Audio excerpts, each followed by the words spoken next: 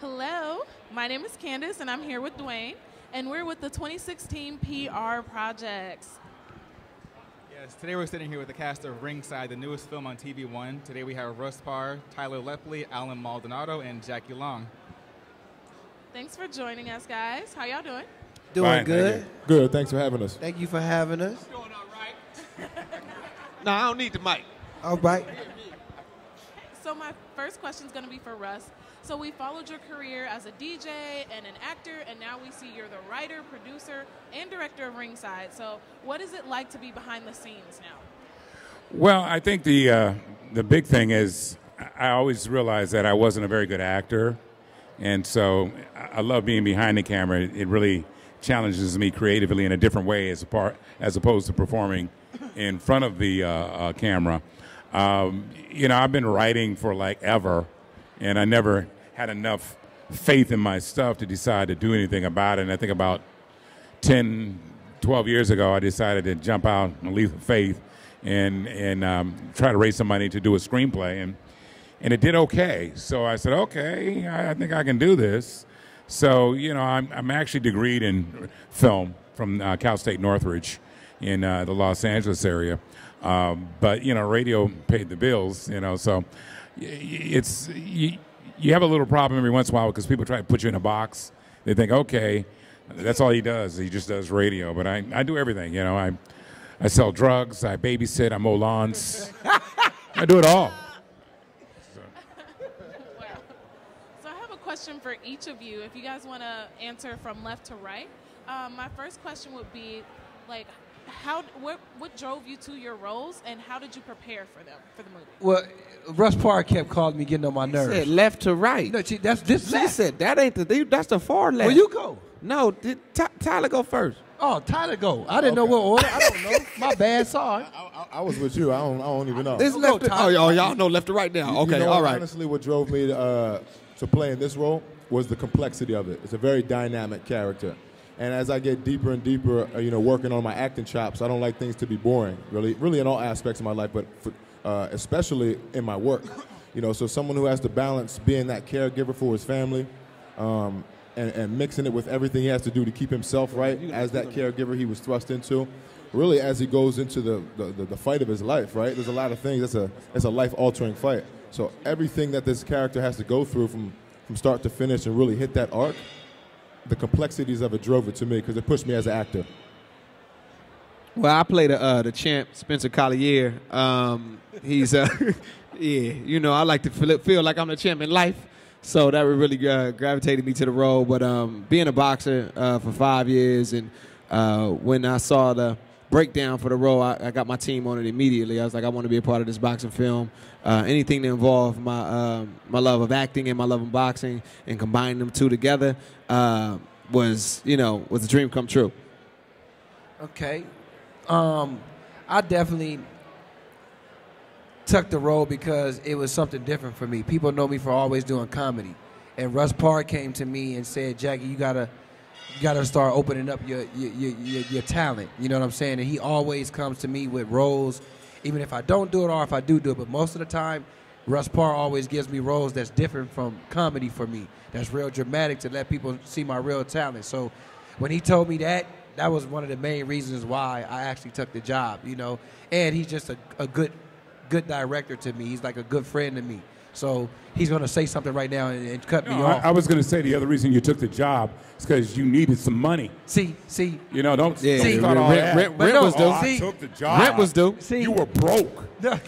You asked me to go cop you a nickel the other day. I'm like, come on, man, I'll get you the money later.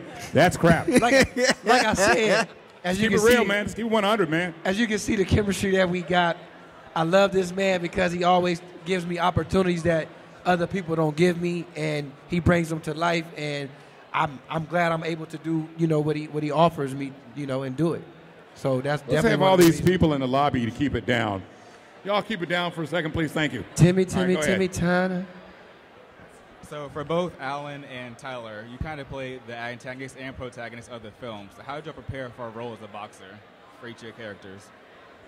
Like I said before, like I mean, me and Tyler have a background in boxing, so us as far as like the fighting and getting prepared for that just kind of came easy to us. We trained with Leon at what was it? Leon Azubike. The last name. I be always tripping off the last name.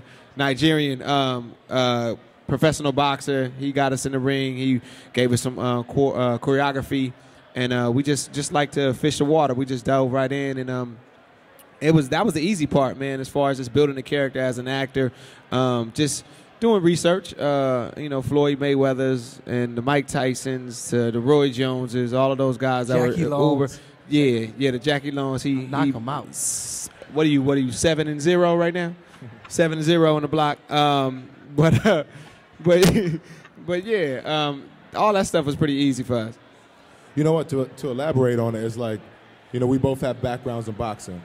So to be able to get into a ring and throw a punch was easy for both Alan and I. So I think where we really turned the notch up was, going in there all the time, not to know how to turn the punch over or play defense, but really to get the true physicality of the fighter. Because it's not just in the ring that the fighter is the fighter. Even when you see them at home, they walk a certain type of way, they deal with certain issues a certain type of way. So to get the true physicality and like the psychology of the boxer down is what I really think helped turn everything up to the max, to add to that. So my question's for Jackie. So I know you mentioned the difference between the comedy roles that you've been playing and this one. What's kind of been the key difference or the key factor in like your transition from, playing roles that are more comedy based versus now? I look at every role that I get as a challenge because I always love a challenge, and comedies to me isn't a challenge. So when I get a chance to do a dramatic role, it's like I want to go beyond deep and go into this character. You know what I'm saying? Russ Parr is over there once again. You know what I'm saying? He's an ass, but I'm not gonna say that. But I look at it as a challenge, and I don't look at it as a challenge because I know deep down what I can really do. It's just the world doesn't know sometimes. But which is it? I mean, you're up here doing some Donald Trump stuff. I look at it as a challenge, but it's not a challenge. Pick one. Shit. Listen. Did she ask you the question or did she ask? My bad. But it's a good question. Go ahead. My bad. Okay. See, now you make me mess up and mess up my question where I was flowing. Yeah, so my answer is I like dramatic more than I like comedy. You know what, to elaborate on that a little bit, is like, I watched ATL like everybody else. I've seen Jackie Long, be a great comedic actor, right? So we all know that he's set up funny. It's like what I was blown away by is like not only did he bring the dramatic side to this, just based upon the nature of it, it's one-on-one fighting, stakes are high. I go in there, I get knocked out, people get killed in that ring, right? So it's like, it raised the stakes, so it made his dramatic side come out. So it's not, I don't think he lost the comedy, but it's just like he broadened his comedic ability, if you will. It's not really set up comedy, you know what I mean? But there's a lot of dark comedy, there's a lot of dry comedy. It's just like a different side of it also. So I really think that he expanded his chops as an actor. Not just dramatically, but even the comedy. Appreciate that, Tyler. You know what I'm saying? Appreciate that. No, that's real. That's real. I was trying to say all that, but Russ, I like to tell a story before I get to it. I'm with Tyler. Tell a story. I think you're wonderful. Yeah, that's all. Thank you too, Russ. And so another question for all of you all, including Russ, what was it like working with such a talented crew and cast, including those not here for the interview? So like Charlemagne and Seven and Jalissa. Well, we had Seven Streeter, who is a singer-songwriter, and this was her very first acting role. And she did very, very well. I think she did. Excellent. Yeah. Rainey Branch and, God, who else? Forget about my boy Kwame. Kwame, Yeah. My boy Just Kwame. what we try to do is we try to bring, fresh faces. I mean, these guys are seasoned actors, but I wanted to bring fresh faces to the screen because I think we see, and no disrespect for those other actors, but we see the same people in the same roles all the time. And I really, really commend TVOne for saying, you know what, we can brand our own people. We can bring our own people. I mean, of course, you see Tyler on OWN with Have and Have Nots, and you see, Alan, he's, Survivor's Remorse, and Alan got everything. And Blackish, and you see Jackie working at Home Depot on Sundays. But I wanted to. Real Husbands of Hollywood, shout out. We see you, Jackie. I wanted to just get something new, a new flavor, and I think if you watch this movie, you'll see that. I hate Russ Parr. I know. I really hate that guy sometimes. Go ahead.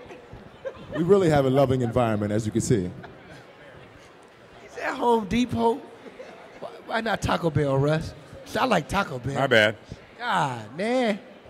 So, do y'all have any final thoughts you want to share? Any final thoughts? I just want to thank you guys for taking the opportunity to interview us today. And I really appreciate it. I hope y'all come see the movie because Ringside is 7 definitely o'clock a great movie. upstairs. And September 4th, we will be out. What? September 4th. On September TVOne. September 4th. September 4th Represent. on TV1, 7 p.m. I'm going to say it again, September 4th. We gonna 7 p.m. We got an encore at 9 p.m. And really, to leave you with this, it's like with a title like Ringside, it's obviously about boxing, but it's about something much more deeper than that. And I think even if you're a boxing fan or you're not a boxing fan, there'll be aspects you'll be able to pick on that you'll be able to empathize with. And I think the big thing is that there isn't a lot of series that are on television that really dwells in the boxing and the behind the scenes. Because I wanted to do something different. His character, he's the lead character. He has a master's degree, and there's no reason in the world that he really needs to fight. But I just wanted to bring a different dynamic. When I wrote it, we were trying to figure out how can we make him more than some dude growing up in the streets, beating everybody up. So I just want to do the unexpected. And I think people will really like this movie. And I hope everybody watches it on September 4th on TV1. Represent. Yep.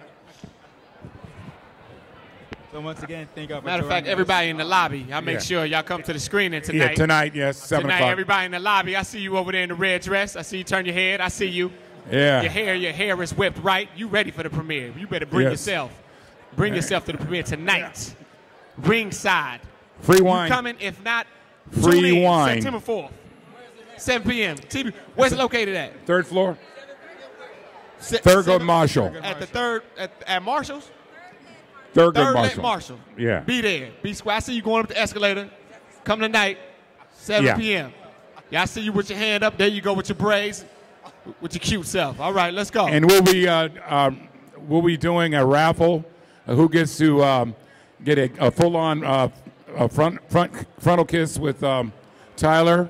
Here come the jokes, right? No. I just hey, listen. I'm just trying to hook you up. Hey, we going that'll work. That was the fine print of my contract. Driving with a date with Tyler, that'll work. Better pack it out. All right, thank you guys. Appreciate it. Appreciate it. Thank you. Have a good day.